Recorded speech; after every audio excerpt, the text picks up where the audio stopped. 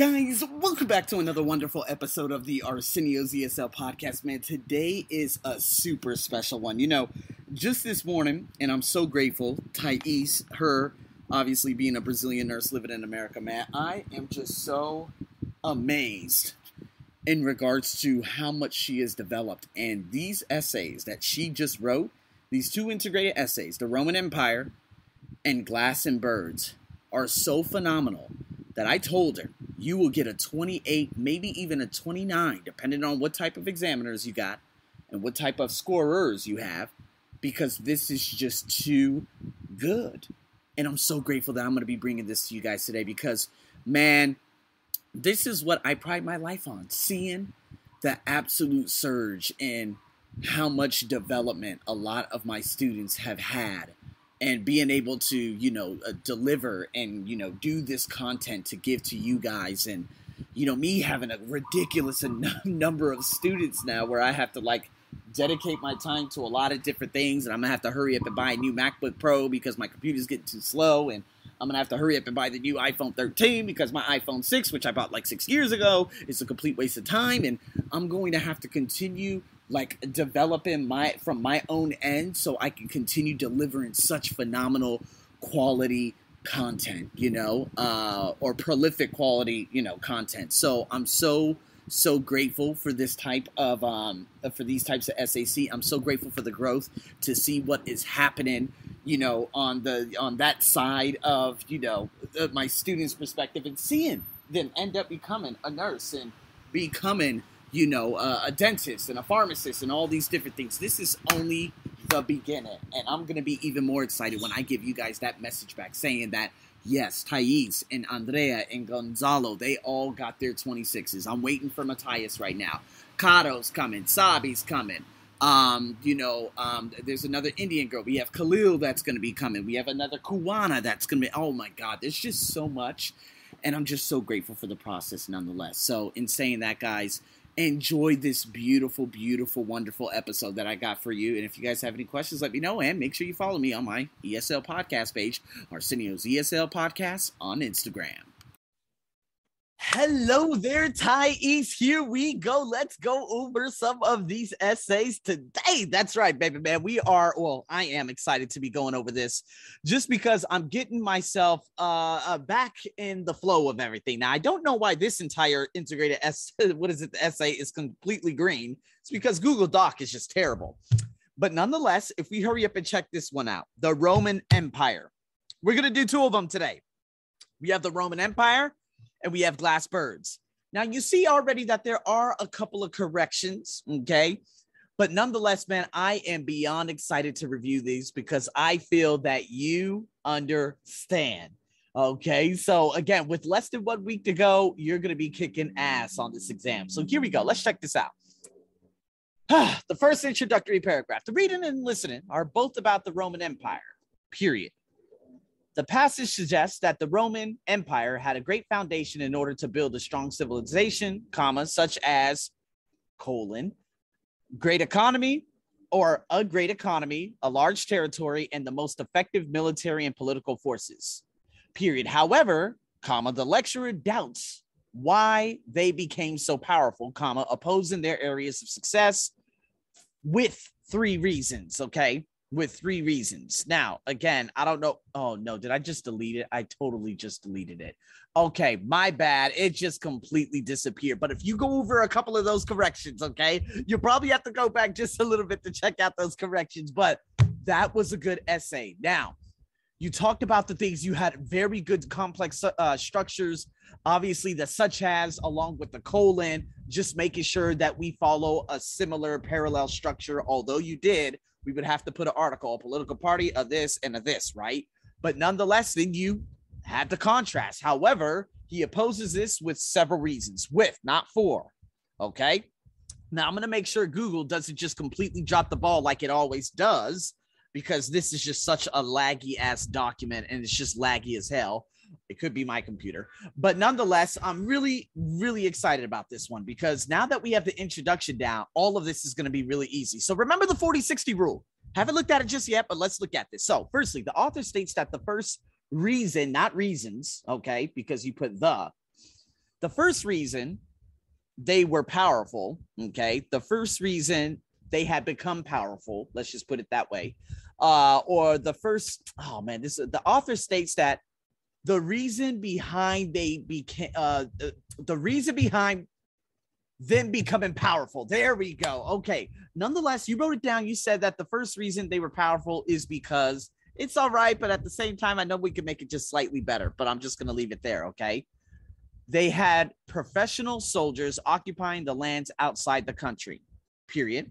They were captives forced to serve, not serving, but to serve in the army, and also soldiers of the Imperial Roman army. Period. This specific argument is challenged with a D, okay, past participle, by the lecturer. Period. He claims that they had a large military force, but, and I forgot to put comma, but Google Doc really sucks, but their force was superficially strong. Okay, now we don't have to add a comma here. Okay, let's just get rid of that comma splice, because not only of them were Roman, not all of them. There we go. Not all of them is what you're saying. Is what you're trying to say. Okay, not all of them were Romans, period. As a result, comma, their army was in danger because some of the soldiers were the same race as their enemies, comma, opening, very good with the opening, Jaren, opening the chance to them, no, for them, okay? So I see, you know, with the with and the for, that preposition could throw you off a little bit, for them to threaten the Roman army. That's good, okay? So what? That's like a 35-75 rule. Very good. Okay. This specific argument mode, that's probably like a 30-70, but nonetheless, you put in a lot in regards to what you had heard in the notes that you had taken down. That was a phenomenal paragraph. Okay. You see just a couple of things. Okay. To serve, you had some really good gerunds. Just let's toggle the opening sentence, put a comma before but. Now, of course, Google Doc doesn't know much about English, so I had to hurry up and, fix that. But to threaten, also, that's like a passive gerund. Fantastic. Okay. I love it. So let's go into the next paragraph. Secondly, okay, according to the reading, all right, the monarchs had all the power, period. The emperor has authority, or had the authority, to make several decisions in all areas of society. Okay. Don't worry about the apostrophe S. It's all broken there. Period. In contrast, comma, okay, the lecturer asserts that the real source of the empire's power was the military force, period. He notes that once an emperor died, comma, it led to a crisis, comma, a crucial period of time. Okay, well, honestly, that's grammatically correct, and you used in a positive. So I'm not going to blame you. I'm not going to get mad at you. You have very good sentence structures. I'm fucking loving this right now, okay? It took some time. You said it kept some time, but it took some time to stabilize the society again. And you, just like another one of my, Matthias, the Chilean, you guys have a tendency of putting a comma before because. Now, you will not do that only if there is a conditional in the same clause of the because. All right. So make sure you never put a comma before the because. That is the second comma splice in this essay. Just saying. The new emperor had to pay to ensure his loyalty. Nonetheless, man. Oh, yeah, I'm feeling real good. I'm feeling real good right now. Finally, comma, the passage suggests that they became richer because of the high taxes. Also, they justified this saying that they were using to maintain the military. That they were using what? Okay, but nonetheless, okay. In contrast, the lecturer's stance is that they increased the taxes because they could not afford more land. So the population had to pay higher taxes. But the ordinary people started to hate their rulers, comma, becoming resistant and leading to the beginning of the collapse of the society. Woo-hoo-hoo. Hey, if I had to give you a score, that's 27. That could potentially be 28, depending on what type of examiner you got. But you're living out there in good old Boston, and I feel really comfortable with the examiners out there as opposed to potentially being in, Sao Paulo or somewhere else in Brazil, and you having to deal with the goddamn clown, right? Because some people, again, it's kind of like IELTS real quick.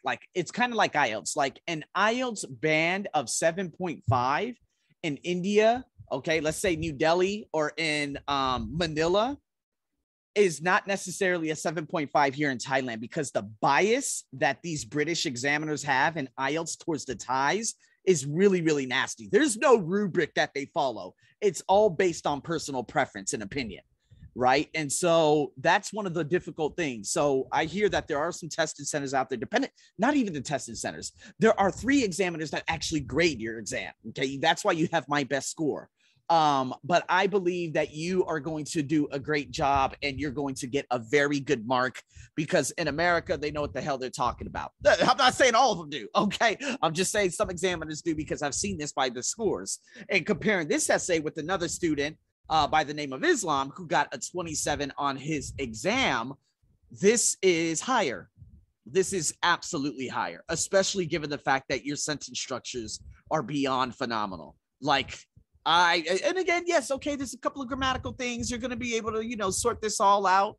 And I went over a couple of them, but, to be honest with you, I'm feeling unbelievably confident right now. So I don't know how long it took you, but let's go on to the next one. I'm going to hurry up and recolor this bad boy because, okay, are you going to, oh, okay, there we go. That's all I had to do.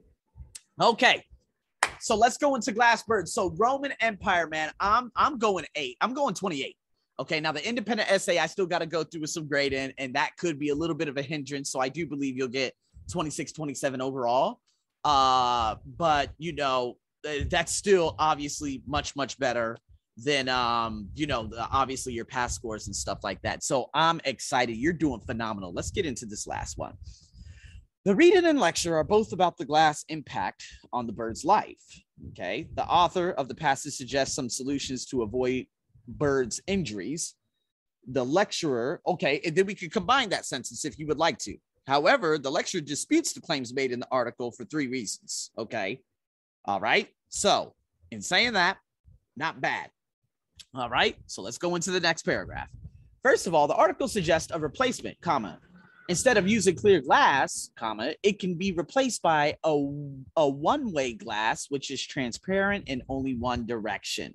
All right, so I'm just going to hurry up and just stash a comma right there just to make sure that we understand that.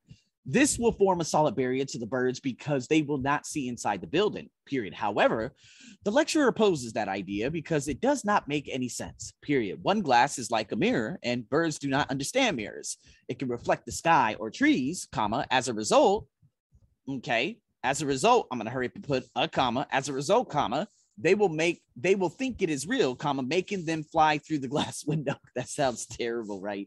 No, that was a beautiful paragraph. That was all perfectly put together. That's exactly what I want. But Jesus, can you imagine just suicidal birds, like angry birds, boom, boom, flying through mirrors? It's a goddamn shame.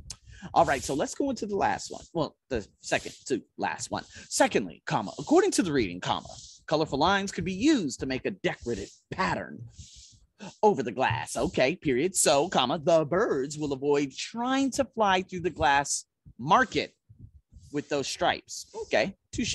This specific argument is challenged by the lecturer, period. He claims that the birds will think that the windows are open rolls, period. Because of the stripes, they will think, because of the stripes, comma, okay, we're going to use a modifier. Because of the stripes, comma, they will think that it is not a window, comma, it is just an open well, we could just compare this, rather just an open space. Okay, rather just. So I'm just going to hurry up and put rather here. Open window, rather just an open space that they can fly through. Because if we use another subject verb after that comma, along with they can fly through again, boom, grammatical error. But nonetheless, I'm loving it. Oh, man, I'm so happy about this. Okay, finally, comma, the author posits that another solution could be using a magnetic field to guide birds away from buildings. In contrast to that, the lecturer affirms that this is true, that birds have a natural ability to sense Earth's magnetic fields, comma, but this can be used just when they are traveling long distances. Okay, or a long distance. So we're going to go long distances or a long distance, okay? Such as when they are migrating, period. In addition, comma, during short trips, okay, that's an adverbial time clause. During short trips, comma, they can be aware just of light or signals. They can be aware. They can be aware just of. Okay, let's just get just. They can be aware of light or signals only instead of using just. That wouldn't make much sense. That is a 28-29.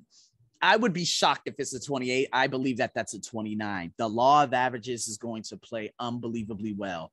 Whoa, I am so proud of you, Thais. These were two phenomenally written integrated tasks. This is exactly this is a dream for a TOEFL coach like me, for someone to do something like this. And this is going to be the greatest representation with all the students coming on.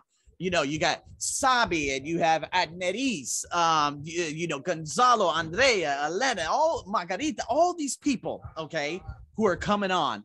They're going to see this and they're going to do exactly what you did. And just know, for the next 2 years, 3 years, 4 years, 5 years, however long this is going to be, people will always come back to this specific video to watch it, to understand the integrated tasks. Thank you so much for this amazing write-up. And man, I'm going to go do your independent essay now. Over and out.